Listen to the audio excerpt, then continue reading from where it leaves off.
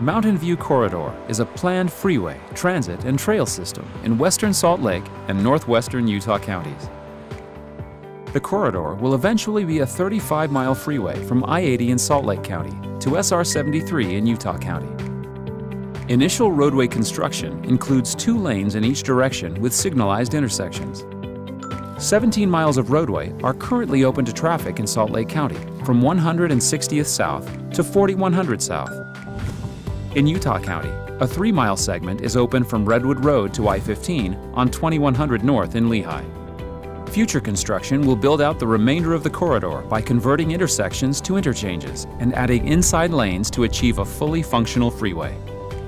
The transit commitments of the project include extending light rail, tracks to Daybreak Parkway, which is presently built and operational, and an express bus service along 5600 West in Salt Lake County. A trail system will run adjacent to the entire corridor. Mountain View Corridor follows a phased construction plan, a balanced approach designed to include roadway, transit, and trails. This phased approach was approved by UDOT, UTA, and the Federal Highway Administration with support from state and local officials and community groups. The phasing plans for Mountain View Corridor are different on the north and south sides of Old Bingham Highway. North of Old Bingham Highway, Phase 1 roadway includes building 2 lanes in each direction with intersections and service interchanges at SR-201 and I-80.